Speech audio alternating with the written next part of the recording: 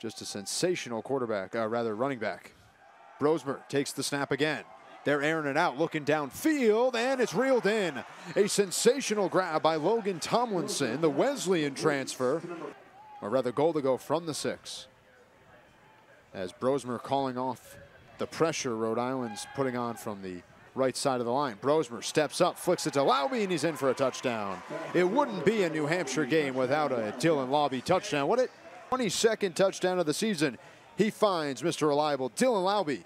UNH 7, Rhode 0. Kind of figured both offenses would be on good display here. This is a really nice drive for a struggling Rhode Island offense, though, over their last 2. They go on the ground to Jaden McKenzie, still on his feet, lunging, end zone touchdown.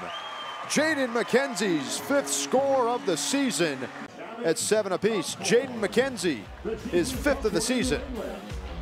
New ball game in Kingston. If he doesn't like the release of his outside receivers, comes right inside, finds his running back and slot receivers. Burke gets the reception, his 24th of the season, and now it's a touchdown for UNH.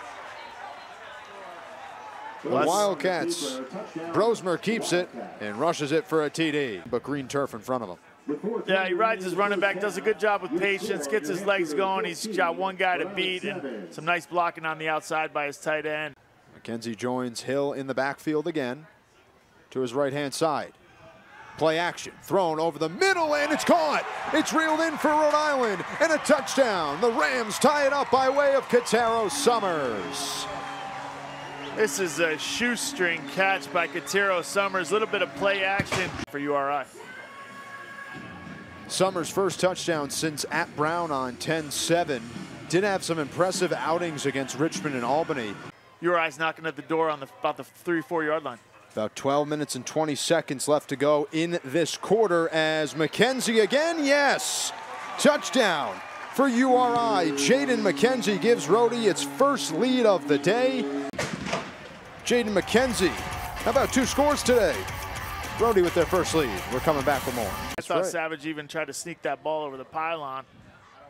They go on the ground, and it's McKenzie, and he's going to get stuffed at the 1. And no, they give him the score. Wow.